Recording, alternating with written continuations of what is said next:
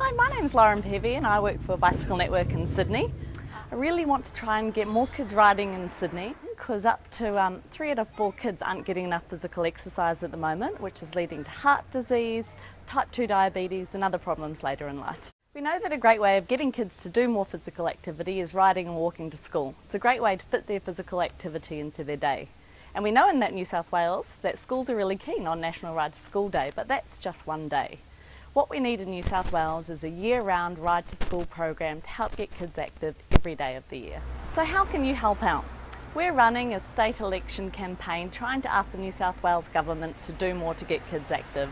So go to the website, have a look, and you can write to a candidate, share the campaign or sign a petition. So go to votebike.com.au.